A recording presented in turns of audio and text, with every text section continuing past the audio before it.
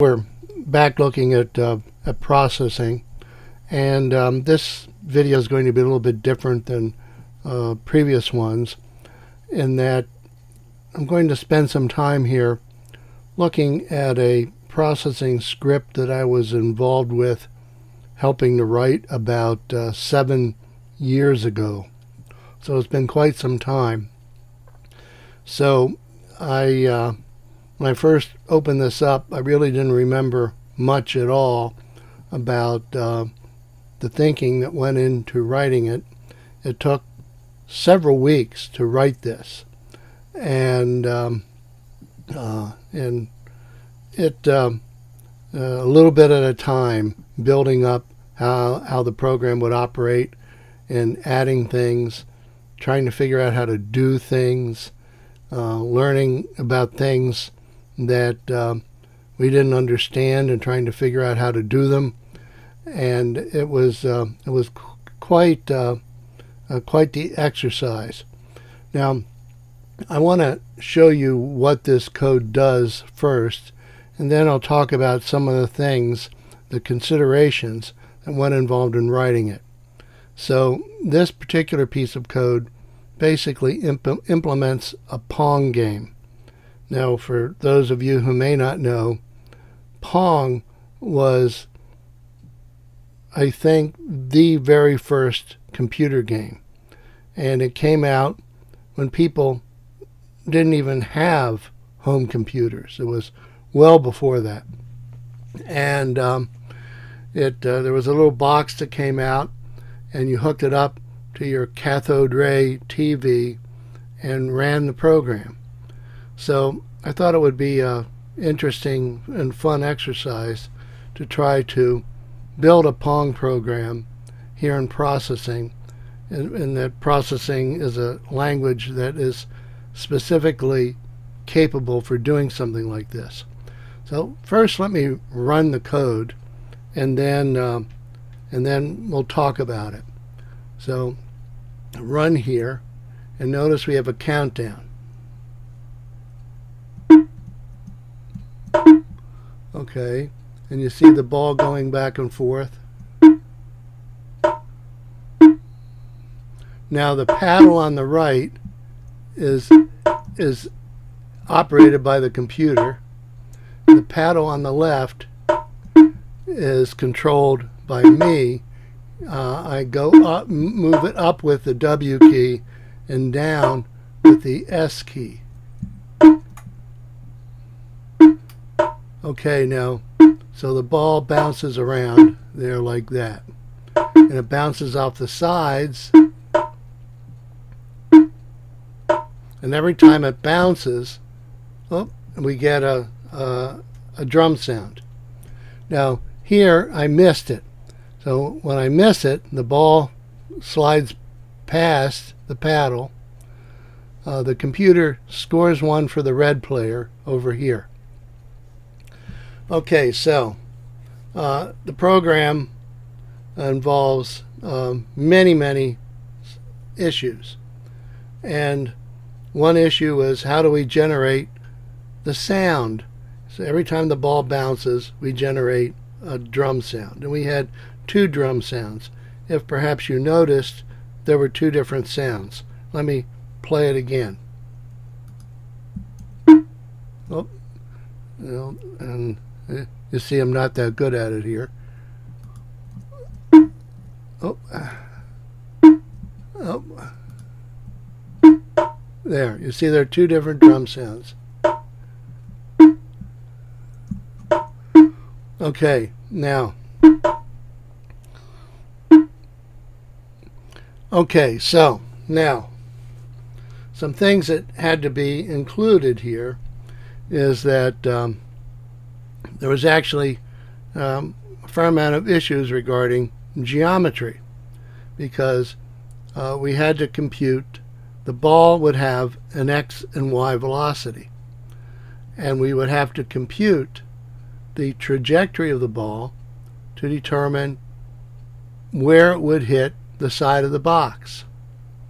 And then we would bounce it. Okay, well, how will we determine if it hit the side of the box? So we had a boundary for the side of the box defined.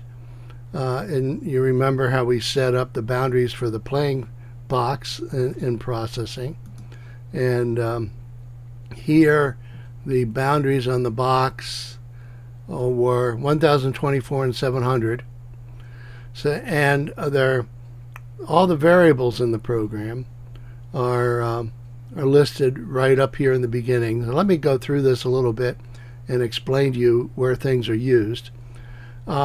This minim is a library, and I haven't really talked about how do you import libraries. Libraries are extra pieces of computer code that someone else has written that you can access in your program if you download them and install them when you're running the program. So that's what's going on right here.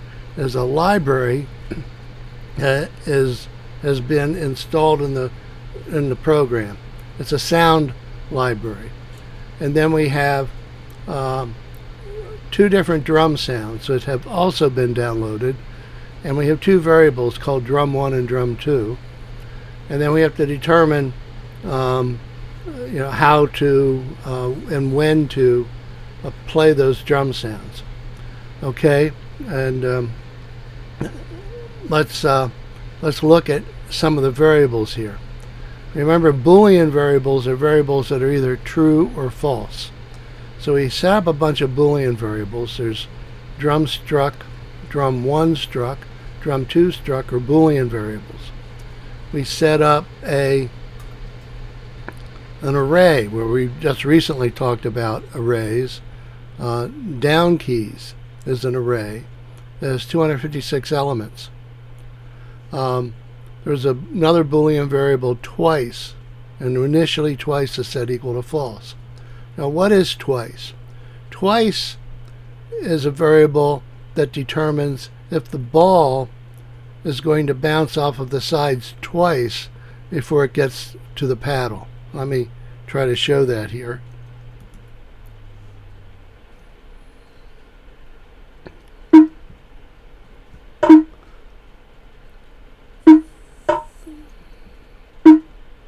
So here, so far, it's only bouncing once there. This will bounce twice. There, you see it bounced off the top once and the bottom once.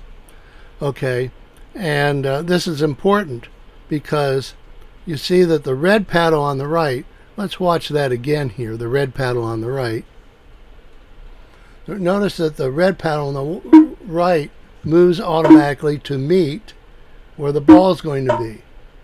So the computer is looking at the trajectory of the ball and computing where the paddle needs to be placed and puts the red paddle there so it hits the ball. Now, when I first was looking at this, it occurred to me that indeed I could have the computer compute perfectly every time where the ball was going to hit, for example, put the paddle there, and the red side would never miss the ball. So in order to make it so the computer could miss the ball sometime, introduced a random number, random variable into the computation. So it would be possible for the computer to erroneously calculate exactly where the ball was going to hit, misplace the paddle, so sometimes the computer would miss the ball. So that was one issue that had to arise, had to come up. Otherwise, the player can never win. And I rarely played this, have gotten good enough at it where I ever get ahead of the computer. It may have happened a few times, but not often. Okay, now other variables. The score and the numbers that appear here. These are integers. So we have integer score red, integer score blue, and they're initially set to 0. Now there's a whole bunch of floating point variables, and probably many, if not most of these, don't need to be floating point variables. They could easily be integers. But being lazy, we just set them all to floating point variables. Notice here, variable x and y, this might specify an initial x and y position for the ball when the game starts, and there was a small random component in these x and y positions. So the ball wouldn't start out exactly in the same place all the time. But the ball always initially was going from right to left, heading toward the blue paddle. Then you quickly move the blue paddle up to hit the ball. Now, how could we calculate if the blue paddle hit the ball? Well, we had to know the range of x position. We had to know the x position of the ball. We know the x position of the paddle. We'd have to know the range of y positions on the paddle. So if we're tracking the center of the ball, we would look at the position of the center of the ball here, and then we would subtract off this radius of the ball to get an x position for the boundary of the ball. And then we would look at the x position of that and see if it hit the front face of the paddle, if indeed the paddle was located in the proper y location. So that's how we could calculate if the paddle hit the ball, by looking at this coordinate, x coordinate, looking at the y coordinate of the ball, and the y range of values on the paddle. So it's all a fair amount of math that would go into this calculation. And but this is probably the most simple computer game ever devised, if maybe certainly one of the most simple. And most computer games, there's far more math that goes into it than this. So we had to randomize a bit the position of the y paddle, which was automatically calculated by the computer. We would have to determine if the ball were going to bounce once or twice, because every time the ball would bounce off the side, the y velocity would change sign. So if the ball would be going in this direction, it would bounce off here, it would have to start coming down, although we kept the x velocity the same. But the x velocity would switch sign if the ball bounces off the paddle. So the ball hits the paddle, the x velocity would switch sign, the ball would start going in the other direction. So let me start playing this again so you can see.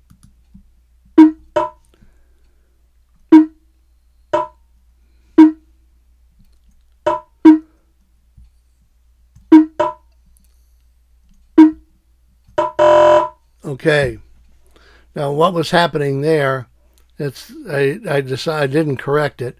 What happened is the center of the ball would come in and it would get locked in the two sides of the paddle. It would keep bouncing off both sides of the paddle, moving down like this, coming down until it exited the paddle. And I never really investigated why that was happening and how to stop it from happening. I thought it was actually pretty cool. So when working on this, I just decided to leave it alone. Okay, now let's come back here. So we have a lot of variables here. XP, blue paddle position, X position. This is the paddle Y position, 300. The red paddle position, XP2, YP2. The velocities of the paddles moving up and down. The diameter of the ball. The width of the pad was 10. This is the height. The vertical extent of the pad was 100. And so on. So all of this, all of these things came in to calculations. As soon as the ball would bounce off the blue paddle, we would immediately do a calculation to determine, is the ball going to bounce once or twice off the side, okay, before getting to the red paddle, because that would change the position, the vertical position of the red paddle, where we're going to place it, depending on how many times the ball would bounce. And so we immediately would do some math, determine, is the ball going to bounce once or twice. So initially we always started out with twice being false.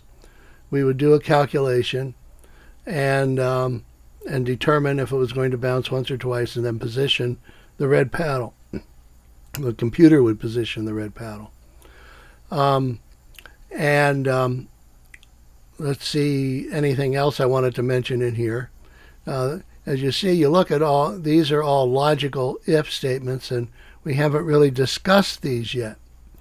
Now, it might be a good time for me to mention that, if you're really interested in looking in things like this, my suggestion is continue going through the book and doing the exercises, just the way I've been doing them in the videos. You see how I do those exercises, read the section of the book, pull out a section of code, run it in the processing IDE, experiment by changing variables to see how that changes the operation of the code, and so on. So it's not really that hard to learn. You just have to be open to the fact that first time you look at something, you may not understand it at all. And it's going to take several times of looking at it and experimenting with it before you start to understand it. It's actually the story of my life. I'm in my 70s, and I've been in technology that whole time, and technology has changed dramatically over that period of time. Virtually nothing I teach today as a professor existed when I was in school. So I've always had to go in and learn things myself, and I would do it by reading, doing trial and error experiments. And today you have this wonderful asset of YouTube, where you can put in almost any question on YouTube and you can find several videos where somebody talks about that. I mean, I've fixed broken hot water heaters that way. I'm sure some of you have done things like that too. I've fixed broken appliances. I mean, so the resources you have available to you are tremendous. There's no reason why you cannot learn almost anything on your own. And so all of these if statements in here, these are all lines of code that are asking the question, if the ball hits the top boundary, then what do we do? If it hits the paddle, then what do we do? If this happens, then we play a drum sound. If this other thing happens, then we play the other drum sound. If this yet another thing happens, we increment the score. Now, let me just show you one thing. It's my intention to actually send you this code, and let me point out something to you.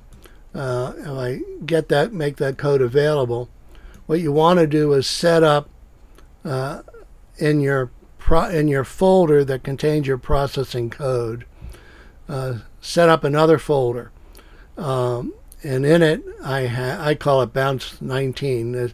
That's how many versions of this software we wrote in the process of before we ended up with our final version here, bounce 19. And so you see it took a long time. And then this is a folder where I want to put into the folder with the processing code, which is here. And this folder contains our two drum sounds. We call them bongo 1 wave, bongo 7 wave. And if this is not in the folder, if bounce this and this aren't together in a folder that I'm calling Bounce 19. If they're not together in that folder, then the program won't run properly, because the code will be looking for these sound files to be located in another folder called data. So that's just a point. So if I send you this, you should be able to double click on this and then have it open up in your processing IDE and run the code. Now, a few things let me mention here again. The way I have it set up, I use the W and S keys to move the blue paddle up and down. There, look at that.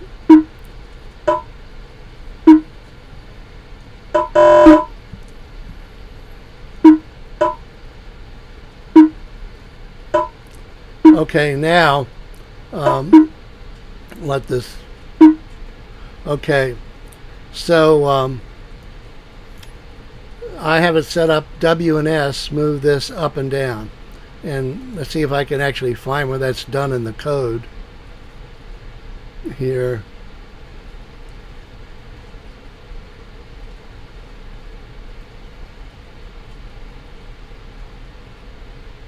Maybe too much to look through here for me to find it quickly. Okay, here. This represents actually the ASCII code for the letter of the represented by the key. So W and S might be these two ASCII codes here. And so if this is if this key with this ASCII code is pressed, then this executes, and then it also prints out something down here. And if the key with this ASCII code is pressed, then something else executes. So that determines the up and down of the blue paddle or pressing the keys. And then a mouse click is what starts the program over again. After it stops, scores 1 for red, I click the mouse, and then it starts again. You see that right there. So now you see all the numbers coming up down here. Okay, and the program is running out these numbers as things happen. And that was originally put in there to help me debug the code as we were writing it, and I just never took it out. And so that's this particular piece of code. It's well fancier than anything that we've done to this point. And I taught a course to middle school students on processing, and we had actually, we had gone over a year actually and done. That's why we got so far into doing a lot of this. So so that's how the Bounce software works, and we'll get back in to doing our regular format lectures using the book.